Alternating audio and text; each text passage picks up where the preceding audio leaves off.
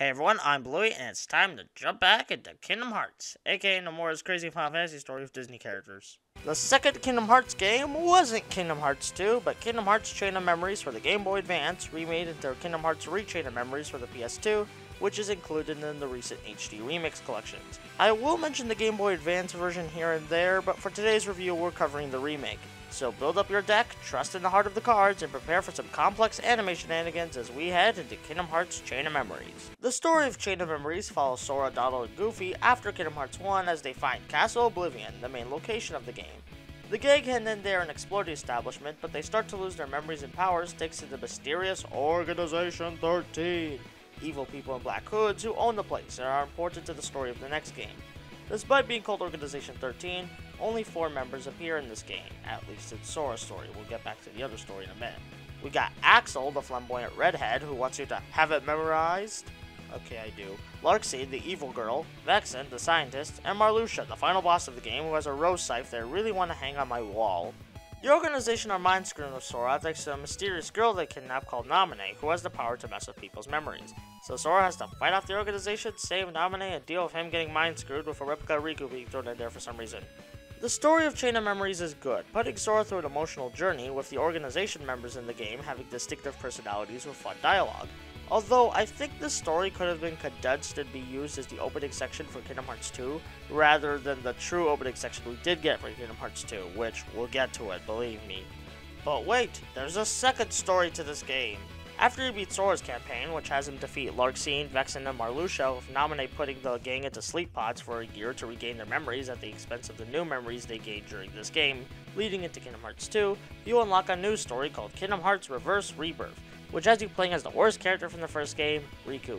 He and King Mickey find themselves in Castle Oblivion where they try to fight off 2 other organization members, Zexion and Lexius, as Riku tries to control the darkness with him, a struggle that continues through the end of Kingdom Hearts 2. Throughout the campaign, Riku encounters Diz, who is important in the next game, but he helps Riku defeat Ansem, who is inside of Riku's heart after Kingdom Hearts 1's events. The end of the campaign has Riku and Mickey setting off on a journey to spy on the Organization 13, which we will see in Kingdom Hearts 358 over 2 days. Reverse Rebirth's plot works to redeem Riku from his jerkish behavior of the first game, and it is effective, but the rest of the plot is just set up for the next game, rather than telling its own story. I know Riku redeeming himself is supposed to be the story, but that arc isn't even completed yet, so it's just set up for more games. Now you may be asking, what about the Disney worlds in this plot? Well, they're nearly pointless to the story, just being there for levels. All the Disney worlds of this game are from the first game, and they tell the same story because they're pulled from Sora's memory, so what's the point of them besides brand consistency? This and the new gameplay styles makes Kingdom Hearts Chain of Memories very much like a spin-off title, despite the story mattering to the series overall. This will be a problem in other Kingdom Hearts games, but we'll get to them when the time is right. And by time is right, I mean review them. The gameplay of Chain of Memories is what turns most people off from this game. Now, instead of traditional Kingdom Hearts gameplay, we have a card-based battle system. The way the card-based battle system works is that you'll find Heartless, and once you run into them, you'll engage in a battle with your card deck. You can customize your deck with different kinds of cards, letting you use Keyblades, Magic, Summons, Potions, or Ethers. Now, this would be fine if it was a turn-based battle system, but you're using your attacks in real time while working to avoid enemy attacks with their own cards. The cards also have a number value to them, which if you play a higher number value than the enemy's current cards, or you use a 0, you can do a card break, which stuns the enemy for a bit. You can also stack your cards for higher number values, but if you stack specific cards, you can activate special moves. The gameplay is why most of the non-Kingdom Hearts fans classify this game as a spin-off upon first glance, because the gameplay itself is very spin-offy. The gameplay is not ideal, and I would rather have a turn-based version of the system to make it more fun, but this is okay. I like setting up a card deck to use in battle, and it is fun using special moves to mop the floor of enemies and bosses, but it generally feels awkward having a halfway between traditional Kingdom Hearts gameplay and this card deck system.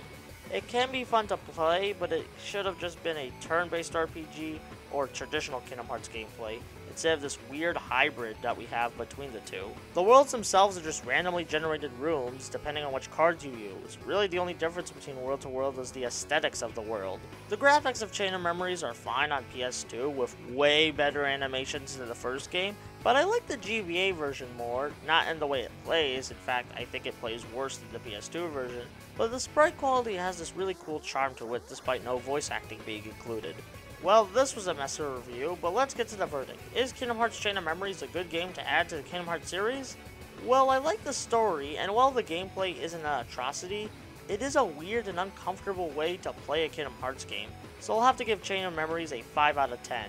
I really can only recommend this game to people who want to play every Kingdom Hearts game, or to the rare breed who actually like the card-based battle system. If you really need to know the story, just be that guy and look up the YouTube cutscenes. Ah, dang it, I didn't have a controversial opinion to piss off Kingdom Hearts fans. Dick Vitale's Awesome Baby College Troops is the best Kingdom Hearts game. There, I said it. Awesome, baby!